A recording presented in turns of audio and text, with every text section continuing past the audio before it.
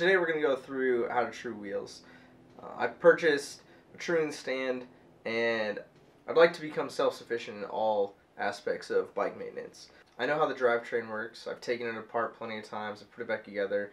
I know how the headset works. I know how the bottom bracket works. The two big things that I'm venturing into are suspension, and just recently purchased a truing stand, so we'll be going through how to true wheels. I spent a lot of time reading before I actually have got to the point where I feel comfortable putting my hands on a wheel and truing it up. I've already trued my Blanchard rims, my Diamondback manufacturer rims, and then also a pair of BMX rims that need to be trued. Truing wheels isn't complicated, but it takes time. I would say this is definitely beginner friendly. I don't have a tensioner, like a tension tool to make sure all my spokes are tensioned properly. Gonna go on feel. We'll figure it out though.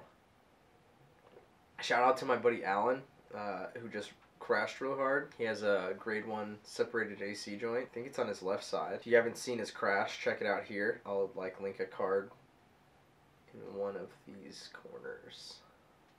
It's a bummer, but you know, people go down, people fall. I don't, but that's because I go slow.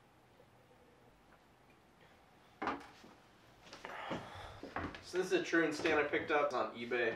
It's 30 bucks. It's pretty nice. I mean, it's not, you know, it's not a park tool. It's a Lixda. Great brand. It does have some nice features though. These have good resistance, so where you put them, it's going to stay. You can twist them in so you're barely pushing a millimeter. Another feature that you can unscrew and switch so you have a wider rim with like a cassette on. And then this is here's to make sure your wheel's round.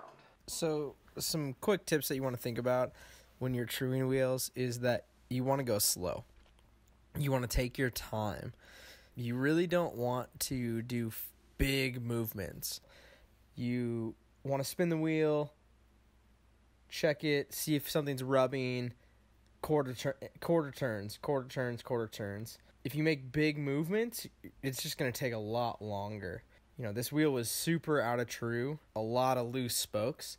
So I went through and tightened all the spokes up beforehand and then spun the wheel. Then I actually went through and I'm doing little corner turns. And as you get closer and closer to actually being true, then you start fine-tuning 1/8 of a turn, 1/8 of a turn, 1/16 of a turn, and so forth. I'm pretty bad about uploading content consistently. I like writing footage. I make videos because it's fun, and I have a child. So I only get about an hour and a half to edit every day.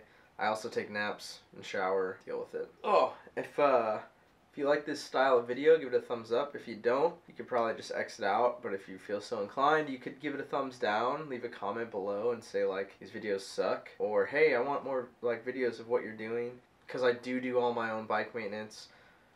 I don't go to a shop because if I have an extra 40 bucks to get my wheels trued, I'm just going to buy a truing stand and learn the skill. Sweet, so thanks for tuning in. Next time, we're going to be talking about this thing. Check in. Hopefully put a video out here in the next week or so. I'll try to be more consistent, maybe.